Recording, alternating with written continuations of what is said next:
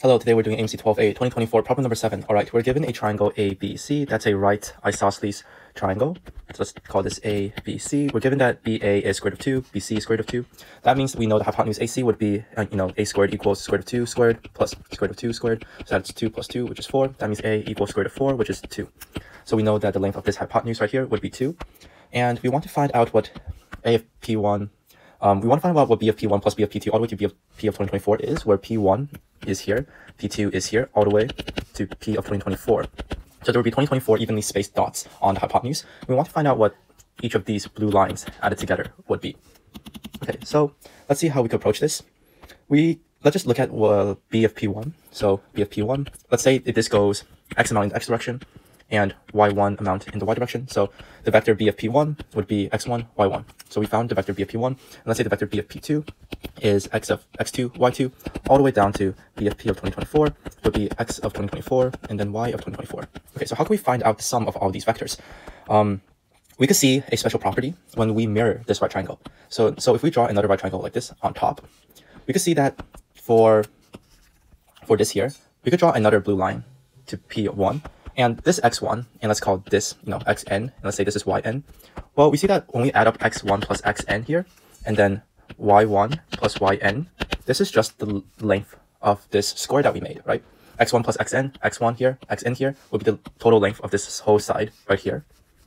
So this would be square root of 2. y1 plus yn here would also be square root of 2. So that's a really cool property. But now if we look back at this, shape that we drew, how do we know what xn, yn is? So let me just redraw this real quick. A, B, C, square root of 2, square root of 2. This is of length 2. For this dot P of 1, let's see what the corresponding dot would be that would give that special property. It looks like symmetry, right? This is P1, this is P of 2024. So the length of the X in P of 2024 is this right here, right? And the length of the Y for P of 2024, which is here, is the same as here. So we see that by symmetry, B of P1 plus B of P of 2024 will be X1 plus X of 2024, and then Y1 plus Y of 2024. And this will be equal to square root of 2, square root of 2. Okay, so that's a really cool property. So how many of these pairs do we have? We have 1, 2, 3, 4, 2022, 2023, 2024.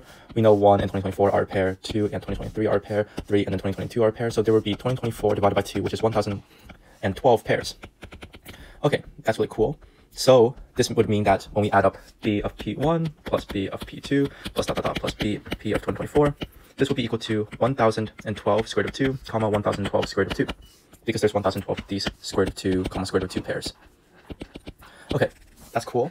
So we want to find out the length of the vector sum. So this is just the vector sum, right? So we have to figure out the length.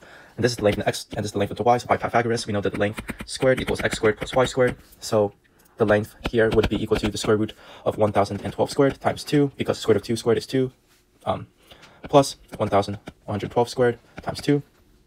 This would be equal to the square root of 4 times 1012 squared. So this would be equal to 2 times 1012, which is 2024. All right, let's see. 2024 is answer choice D.